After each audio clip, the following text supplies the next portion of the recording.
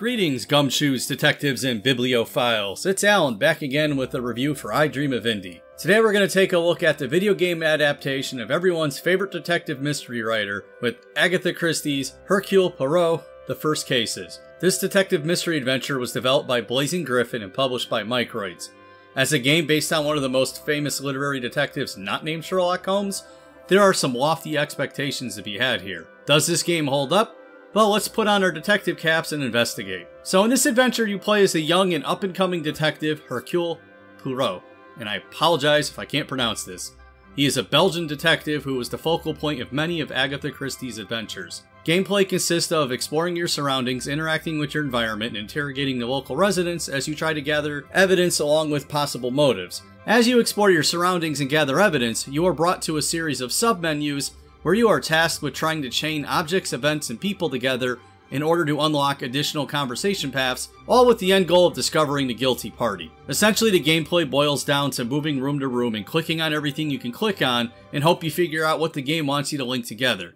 This isn't a unique system by any means, as the gameplay loop is literally identical to another game in the genre I covered recently, the Murder Mystery Machine. The key difference between the two games, though, is that the system here is a lot more refined and contains so much more depth. Not only do you have to gather evidence from room to room, you have to parse through evidence between rooms, between different characters, and at times manipulate your surroundings in order to gather additional evidence. Complementing the depth of gameplay here are gorgeous visuals and a dialogue that is fully voice acted. Not only reading, but hearing the words being spoken and picking up the tone, mannerisms, and inflections of each character really help enhance the overall experience. The music in the game can be a bit grating at times, however it does a fantastic job of setting the atmosphere. The entire first case takes place in the residence of a widowed aristocrat and her spoiled daughter, as the two of them berate their house servants.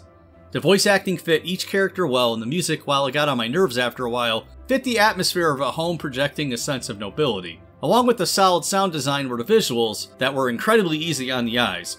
Both the backgrounds and the character models have a high level of detail to them, and the artwork used for the character portraits captures the vibe of something being taken straight from a novel. I think it should be obvious here that I like this game. Now, before I can be accused of being an Agatha Christie homer or fanboy, when I first saw the title of this game, I thought Agatha Christie was the old lady from Murder, She Wrote. So clearly I'm not coming into this with any tear of rose-colored glasses about Agatha Christie. I did find some elements of the information gathering and event chaining to be a bit less obvious than it should have been.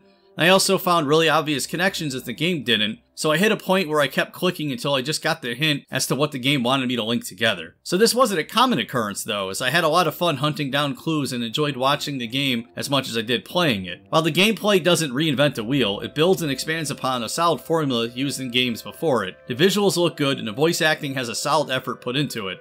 So if you are a fan of Agatha Christie or mystery games in general, this is definitely worth picking up. I think that wraps things up here, so on behalf of I Dream of Indie, this is Alan signing off, and when are we going to get a game based on the Rockford Files?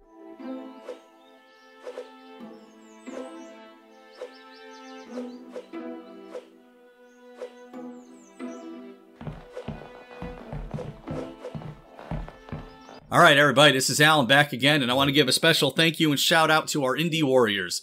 Mitchell Hall, Bunny, Kevilo, Bill Takaz, Christian Cruz, Chris Jackson, Nathan Moore, Peach, Adriana Amato, CJR, PSC, C-Coil, Skeptism, Jen Rose, Jesse, CPM, Julian Colbus, and JRSDA.